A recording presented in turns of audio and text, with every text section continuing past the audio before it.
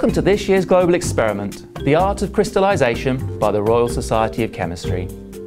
In this experiment, we will investigate the conditions for growing the best crystals. But before we begin, let's look at what crystals are. A crystalline solid is made up of atoms or molecules, which are arranged in an ordered grid-like structure, often referred to as a lattice.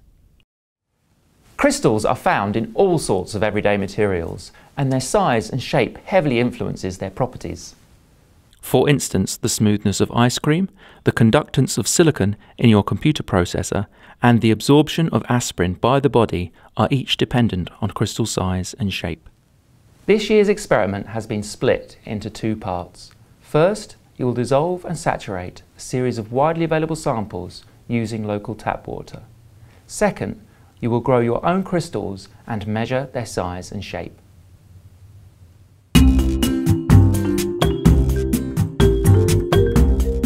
So the equipment you'll be needing to take part in the experiment are the 5 samples, clear plastic disposable cups or glass beakers, a teaspoon or spatula, cold tap water, a small measure 40 centimeters cubed, balance or kitchen scales, a thermometer, a kettle, filter paper or paper towels, a wooden skewer, clothes pegs, and optional extras are a magnifying glass for observing the crystals or food colouring.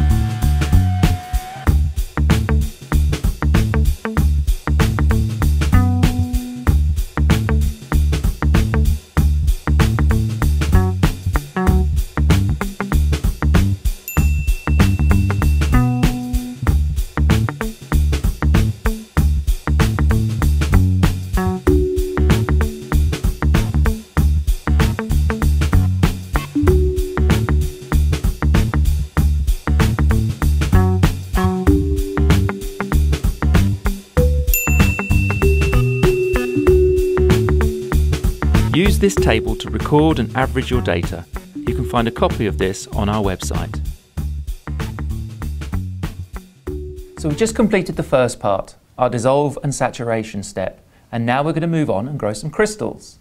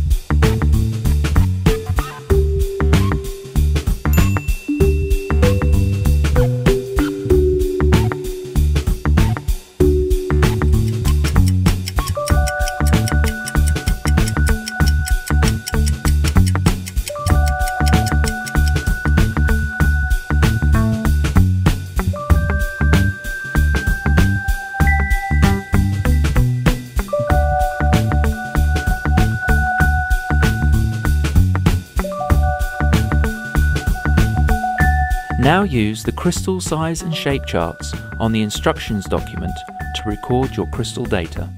You can find a copy of these on our website. You can find us online by searching Global Experiment 2014, The Art of Crystallisation. Don't forget to upload your data and view the results on our interactive map.